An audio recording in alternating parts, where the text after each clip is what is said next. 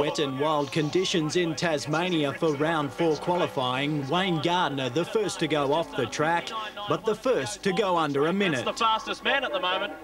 The slippery Symmons Plains circuit difficult to master, but the master, Peter Brock, grabbed pole in the closing stages.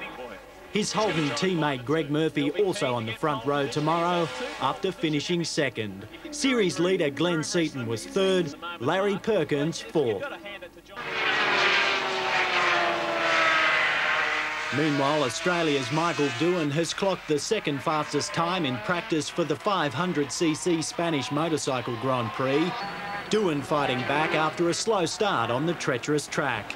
Spain's Alex Creville not so lucky. He's fourth after coming unstuck early in the day.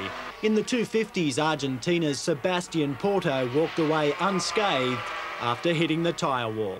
Jason Offord, 10 News.